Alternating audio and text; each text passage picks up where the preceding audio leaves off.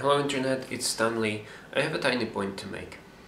I noticed certain second language teachers like to call their language foreign, especially in cases when the language being taught isn't necessarily used in everyday communication in the place where the teacher is teaching.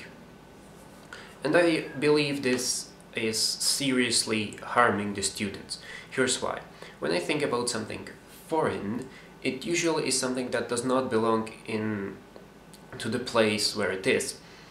So a splint in my hand could be an example of a foreign body.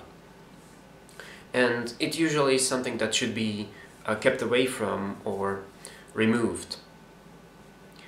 And well, if a student is being taught that this language is foreign from a very young age, they can very easily start believing it, and they will feel like, oh, I don't want that, that's a foreign language, and they won't accept the knowledge of that language even though they perhaps might have went through torment of many classes through the course of their life. They won't accept the knowledge of the language as a part of them, and so they won't really be able to speak the language properly. So, solutions. Firstly, don't push anyone into language learning. In most cases, unless it is really necessary, it doesn't work. Secondly, just call it a second language or name language. It really sounds better.